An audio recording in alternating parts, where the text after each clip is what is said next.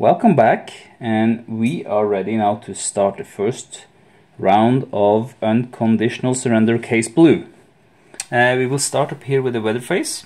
We are starting in July, so if you look at July, regardless of what we roll, it will be fair weather, so we don't have to roll. You don't have to roll until September actually, or until October. And when you're attacking, and also to some extent defending, the weather has a quite important effect. The worse the weather, the worse it is to attack and defend. We will just put the weather marker on the fair spot like this to remind us that in round 1 there is fair weather. And that was the weather phase. We will go through all the phases, and in each phase the Axis will go first and then the Allies, or no, in this case it's the Soviets. So first the Axis, then the Soviet, and we will do that for every phase. So weather phase is the only phase where the Axis is the sole player that acts. He is the one that is rolling the dice for the weather. Now we are going into the economy phase, where we will determine how many production points each faction is going to get. Here is the monthly production. Germany has 8. Romania has 2, Italy and Hungary has 1 each production. The USSR have 6 productions from July to November 1942. Then they will have +2 per factory under Soviet control. Germany 8, Romania 2, Italy, and then the Soviets, well, they have 6 plus 2 per factory under their control. We can start counting factories. Rostov, that's 1. Stalingrad, that's 2. Grozny, that's 3. 6 plus 6, that's 12. Oh my, they do have a lot of factories. That's the economy phase done for both the Axis and the Allies. We probably should have moved this turn track counter into the first spot as well. And when we did that, this Air Force will go into the mobilization box. Yep, into the mobilization box. And the first guards in the upgrade box. We are now in the operations phase, and now I can activate the unit to perform an action. Okay, so what kind of actions can I do? That depends on the unit I have. In this game there are only 2 types of units. It's ground units and air units. In the full game there's also naval units, but it's not here.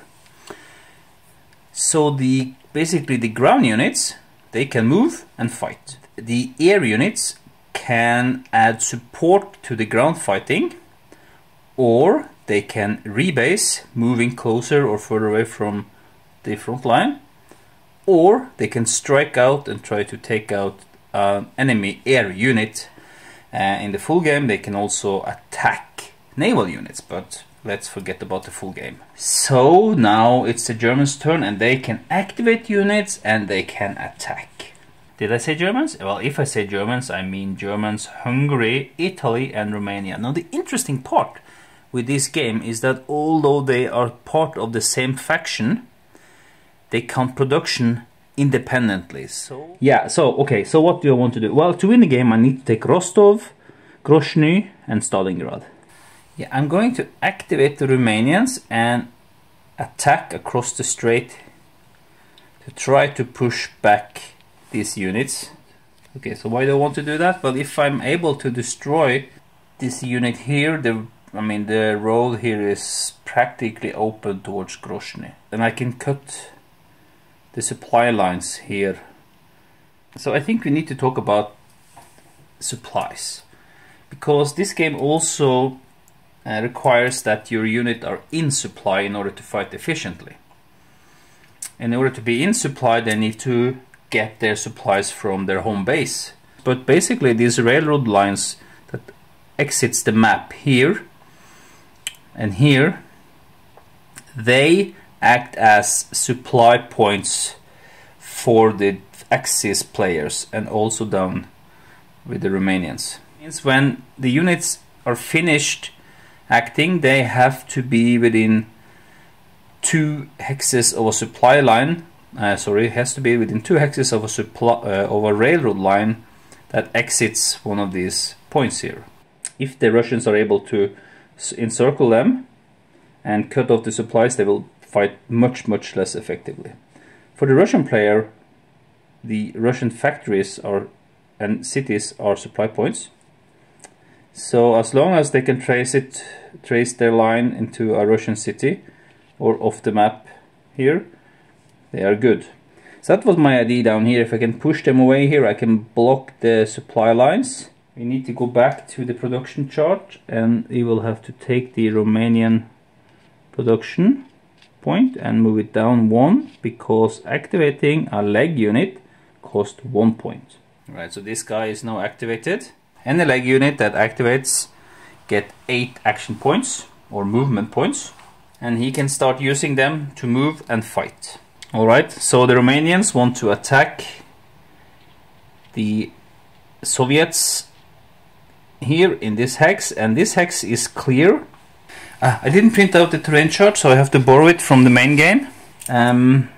So we see that if there's nothing in it, it's clear terrain. The water and coastal hexes, there are the roughs, and there are woods and swamps. The really neat thing is that it costs 1 movement for a clear hex, or if you move along a transport line. Else it's cost 2 basically. So it will cost 2 to enter a city or fort, or any type of rough hex. Desert, hill, swamp, woods will cost 2. So that's very easy to remember. Okay, looking back here, this is a clear hex, so it will cost this unit 1 to enter the clear hex. He will have to cross the strait, so that will cost him +2 movement, and he will attack a unit in fair weather, so that's +1. All in all, it will cost the Romanians 4 points to attack here. There are 2 types of attack: assault and mobile attack. And I'm going to do a mobile attack because then I can attack multiple times. If I do an assault, other units can join in. That's the major advantage of an assault. There's no other units that can help me, other ground units that can help me, so I'm going to do a mobile attack. This is how I calculated. It says 1 cost for a clear hex, then it's +2 for crossing a strait, that's 3. And +1 for attacking a unit in hex affected by fair weather. So that is 4 points, and that's all. Alright, one more thing I would like to say before we really get started. And these hexes here are, you see they are kind of light in color and have a dot in them. You can't enter these hexes. It's forbidden. And you can also see that there is one of these forbidden hexes here, so we can't enter this hex. Presumably the infrastructure doesn't hold up, so we can't do it. So okay, so I'm attacking now here, and I'm paying 4 points of action or movement. Leaves me with 4. I'm using a red die for the Soviets and this black and silver die for the Axis faction. Right. So now we determined if we want to add on some event markers. So we are using these markers here if we were 2 players, and secretly choose will commit or will not commit. Of course, I'm just going to do this openly since I'm playing both sides. And I'm thinking that the Romanians will ask the favor of the Luftwaffe for ground support. It has to be within 5 hexes. 1, 2, 3, 4, so that's fine. They will ask for support. Oh, I didn't see that. I can actually 2, 3, 4, 5. Yeah, also the Russians can do that. They can also, or the Soviets can also ask for support. 4, 5. But they won't do that. I don't think they will do that. Rather, they're just going to fall back. The Axis player also has this ground support marker. You can play this marker if your entire army do not have tanks. And even the armies that are not on the board, you can't have tanks. So it means that the German player cannot use ground support, but the Romanian player can use ground support because they don't have tanks. the Soviets has this unit as well, and both the ground support marker and this tanks marker represents battalions or smaller army units that not constitute a whole division, so they are temporarily gathering enough units to increase their battle strength. So if they play these tanks, then their unit will be considered tanks for the rest of this combat. Afterwards it goes away and it comes back next turn. So every turn the Soviets will want to play the tanks.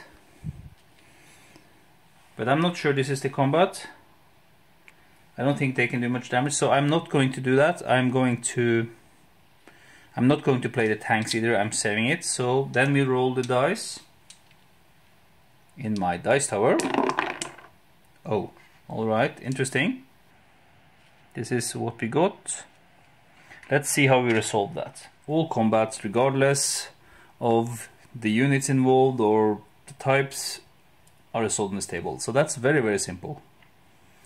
So the attacker is, the die roll of the attacker is in this column and the defender is in this column. The Romanians did attack now, which are the Axis factions, and the defender was the Soviets. But now we need to look at the modifier.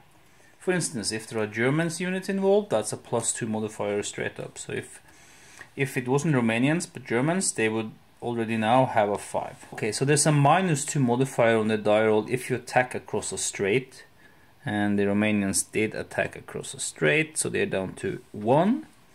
But then they had air support, so that's +2. Yeah, they also committed a ground support marker, so they will get 4. So now we cross-reference the end result, which is 4 and 6, and we get AS +2. Ignore the +2 because that's only valid in an air-to-air combat. In a ground combat, an AS means that the attacker is stopped and the combat is over and the attacker's activation ends. So they use their ground support. They have to end their activation, so they can't use the remaining 4 points, and I'm going to twist them like this so I remember that they have moved or done their activation. They used air support, so the Luftwaffe unit up here does not longer have 2 sorties, but they have flown another one, so they now have 3 sorties. If they ever get to 6 sorties, they can't fly anymore. They sort of overstretch themselves. The ground support marker will come back, but we have to find out when. So we will roll a die. So it will be back in 4 turns. So that is 1, 2, 3. So it come back in November 1942. I can forget about the southern parts of the map now then. That was a complete disaster actually. If I'm lucky, I can actually smash through here and reach this reduced tank unit and eliminate it before they are able to refit it. Okay, so then I'm going to activate this Panzer. That is going to cost me 2 production. The German has 8, so they're down to 6. So I said that the leg unit has 8 points of movement. A Panzer unit has 10. And they are just attacking in a clear.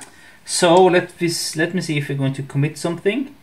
The only marker or event marker I have available is the last ground support marker, but a German player cannot use ground support because they have tanks or panzers in their army. Should I fly a sortie? Well, I could fly from up down here. 1, 2, 3, 4. This is a very important battle, so I'm going to do that. I'm going to commit a sortie. Now, ideally this is secret, right? So the Soviet player doesn't know that I'm committing it. But he is too far away, I think. 1, 2, 3, 4, 5. No, he's not too far away. So he's going to also going to fly a sortie, or get. He's not flying a sortie. He's asking for ground support from his air force.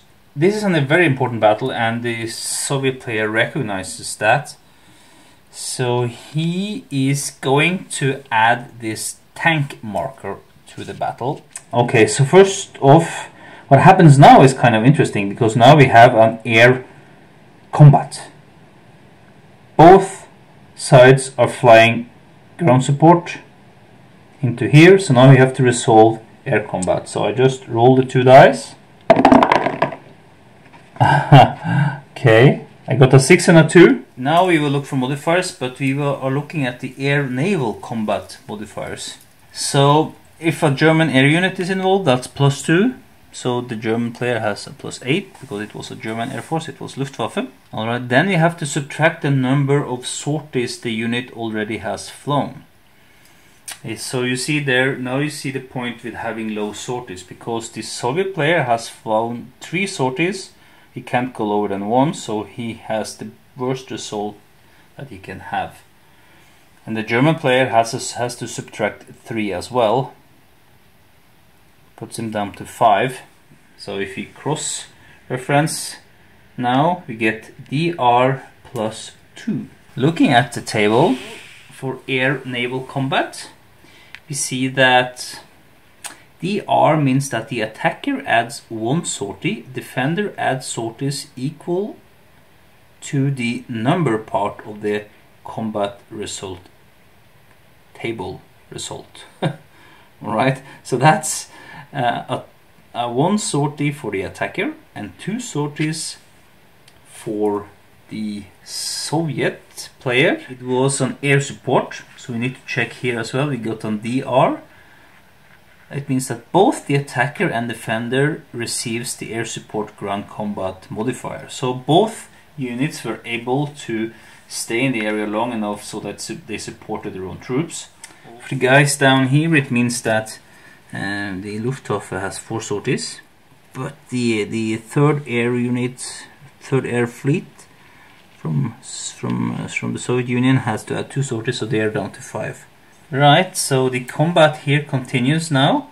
We roll again, this time for the ground combat. Right, so they get +2 for being German. They get +2 because they are tank units and they're attacking in fair weather. And I think they will get +2 for air support.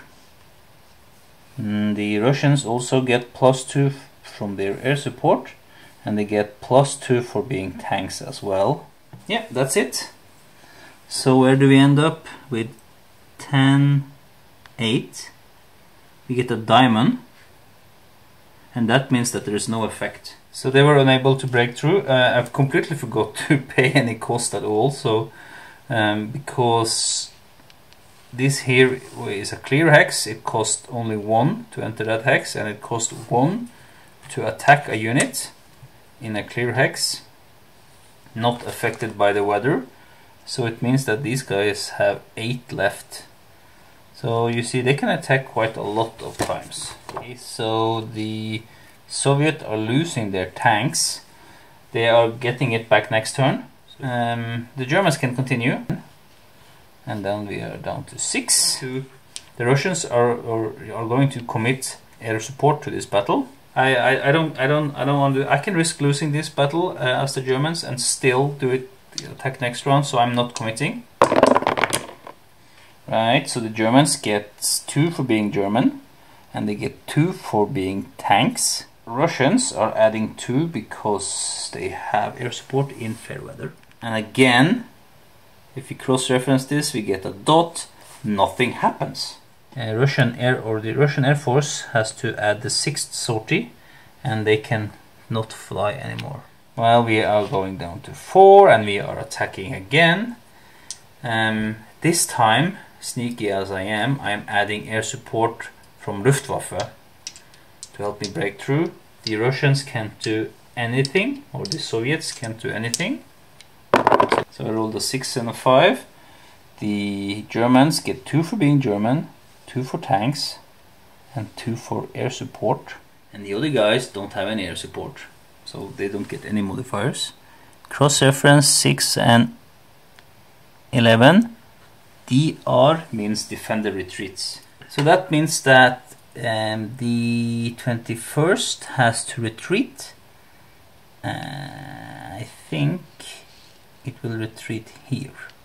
And now the attacker can choose if he wants to take ground and enter this area here. And that doesn't cost anything. I already paid when I initiated the attack, and I'm going to attack for 2 points. I'm going to attack the 21st. No, sorry, the 44th. Almost forgot, I need to add a sortie to Luftwaffe. So I'm attacking again, and I'm not committing Luftwaffe. 1, 2, 3, 4, 5. I actually can, but I'm not going to do it. I'm going to use the power of my panzers to take them out by myself, if I can. Okay, so it seems to be a good roll for the Axis player. Now he gets +2 for being German, and +2 for being tanks in fair weather. And the other guys are not getting anything. And that should be... oh, defender eliminated. So when that happens, I just take away the defender, whether it's full strength or reduced. Then if it's a mobile attack, and it is a mobile attack, I can put on a no enemy zone of control marker in the defender's hex. Just quickly show you what that means. Every unit exerts a zone of control 1 hex around them. And when you enter an enemy zone of control, one of two things happen. Either you have to stop your movement, or you need to attack this unit. So in this example, if this German unit is attacking this Soviet unit up here, this Panzer unit, and wins, forcing this guy to retreat away, then he can take ground. But when he does that, he will enter the enemy zone of control of both of these two units. So now he has to stop again, and he has to now either attack this unit again or the other Soviet unit in this position. If on the other hand now we get a defender eliminated, as we did now, this unit is of course eliminated, and no enemy zone of control marker is added. That means that when I enter this hex, there is no enemy zone of control in here due to this marker and the confusion of the battle that just occurred. So now I do not have to attack this unit. I can actually continue to move off here, just as if this unit wasn't present and exerted any zone of control. So that's an advantage when you take out an enemy, that you can actually use this space for movement. Now, once the facing unit ends its activation, this marker goes away. So it's only valid for the current unit that has won the attack. Alright, got it? Let's go back to the map and see how it plays out. Technically, we have to put on a no. This activation now ends because I've spent all the points, so this goes away again. So the unit I killed needs to go into the eliminated box, and it will go from the eliminated box into the mobilization box at the end of the turn. So then it can be ready to be repurchased, but that's of course is going to cost production.